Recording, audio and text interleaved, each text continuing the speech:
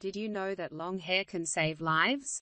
That's the story of the researcher who found out that more people would have survived the Titanic disaster if only they had longer hair.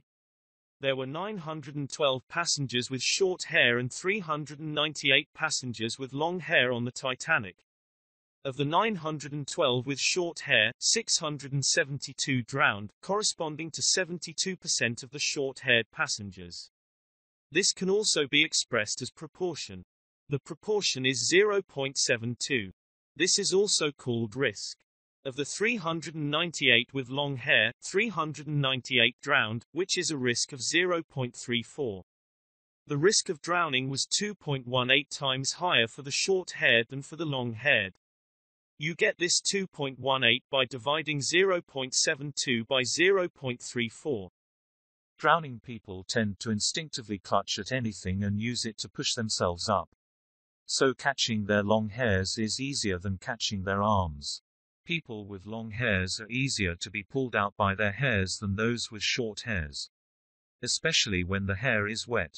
That's why people with short hairs are at higher risk of drowning compared to the long-haired.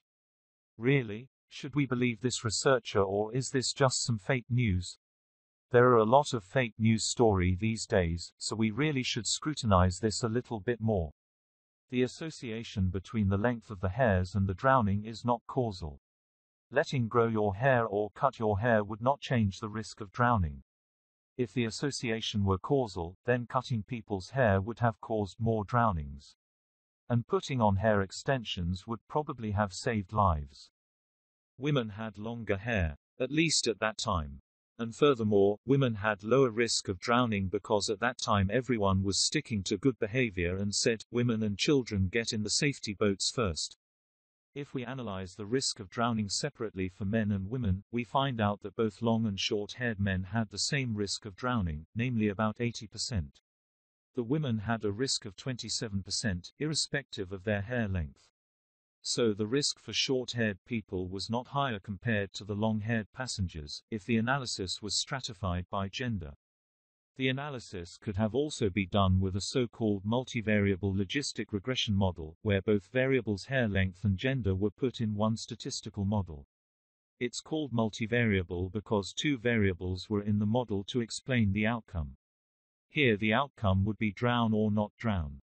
In the image, you see in the upper analysis that the odds ratio for long hairs was 5.39. In the lower part, you can see that two variables were in the model and that the odds ratio for long hairs is almost 1. This means that the long and the short-haired passengers had the same odds to drown. The association appears because a third variable, gender, confounded the association. The confounder gender is a common cause of the hair length and the drowning. The green dashed line indicates that the association is not causal. When we adjust or control for gender, the green line disappears, there is no association anymore.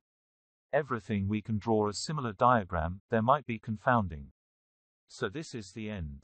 Normally, you would now hear spherical sounds.